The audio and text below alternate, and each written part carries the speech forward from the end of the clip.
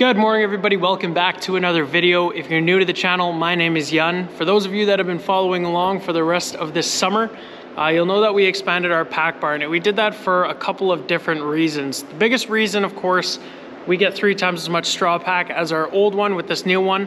So expanding the barn gave us a lot more room to have cows on the straw pack, but there was a couple of other reasons why we did expand the pack barn. Another one was so that we could have those doors quite a bit higher. The wheel loader then fits in the pack barn quite a bit easier.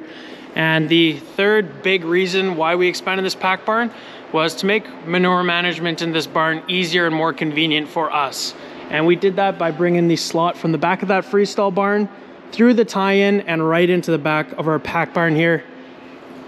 And we were kind of hesitant to get this thing hooked up and start running manure through it just because we didn't have the doors in this pack barn yet. But as you guys can see, we got it tarped up pretty good. And that tarp actually is doing an incredible job of keeping this barn nice and warm. So we weren't actually worried about this slot freezing up anymore. So we went ahead and hooked it up, and we used it for the first time this morning, scraping that freestall barn. And right now what I'm actually gonna do is, for the first time, scrape these manure alleys into the slot. So this has been a long time coming. I'm pretty excited to do this. We have been scooping it just with a bucket and the skid steer, dumping that manure into the freestall barn alleys there. It's a messy, time-consuming job, and we're finally able to push the manure into this slot at the back of the pack barn. So I'm super excited for that. That's what we're doing right now. First, I gotta clean this alley out here. Haven't had cows in the back part of the straw pack yet, so there's some small stuff, some wires and stuff to clean up before we actually get into that.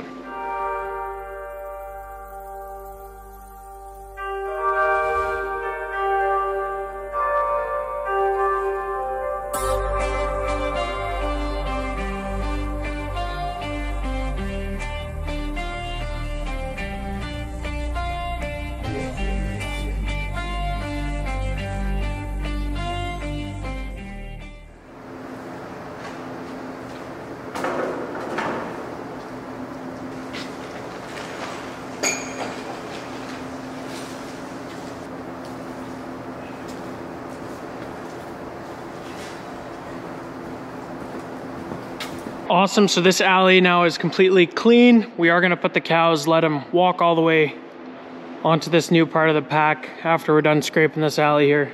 But now we're gonna put all the cows onto the straw pack and just open both sides of the straw pack barn up here so that we can drive through here with the Bobcat.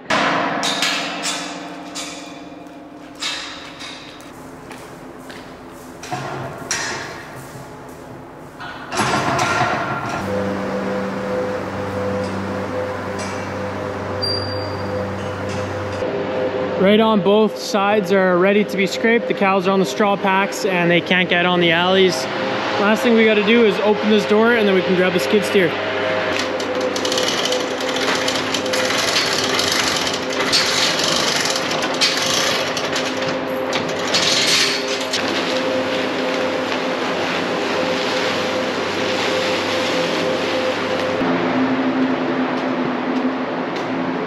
Same button as before, same pump. Just goes all the way to the pack barn. So the slot now is probably a total of 180 feet long.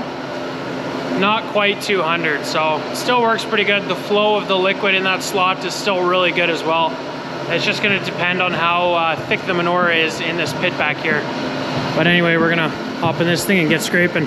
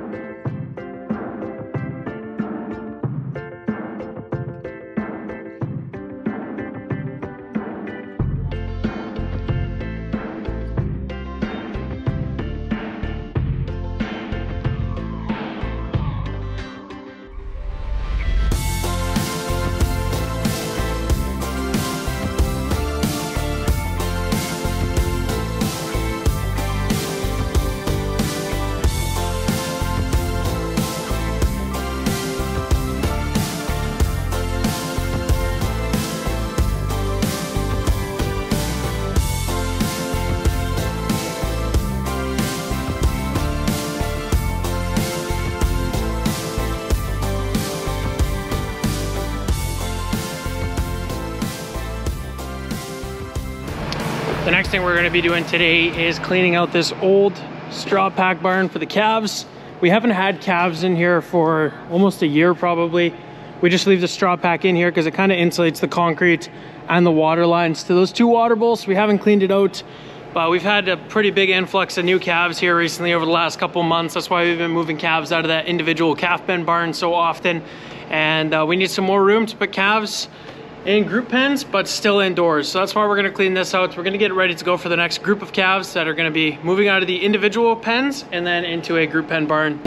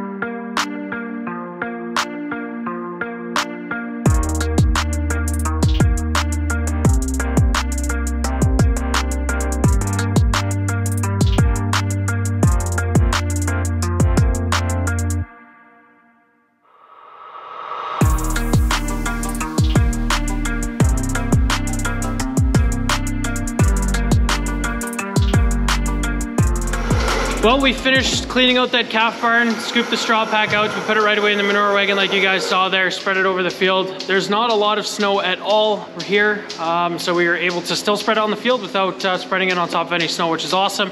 And yeah, got that done. There's some fresh bedding in there, ready for some calves. Anyway, I'm milking this afternoon with Nalene. We're gonna get this shift cleaned up here. Yep. And finish the day off. Come on, ladies. All right, let's go.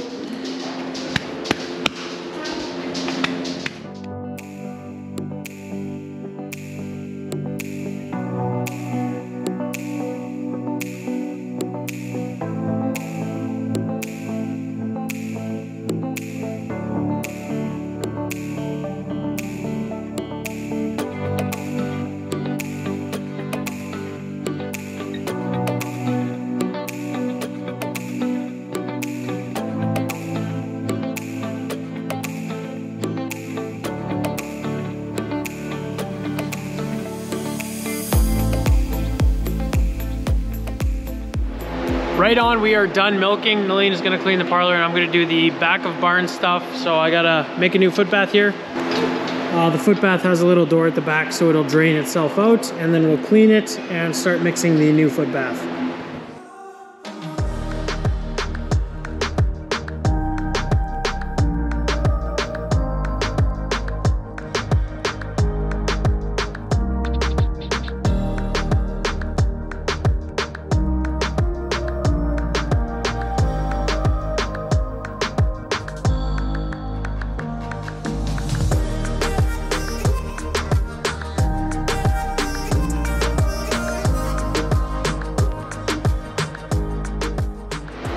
Awesome, that is the copper sulfate foot bath done. Copper sulfate is that blue powder that you guys saw me dumping in there.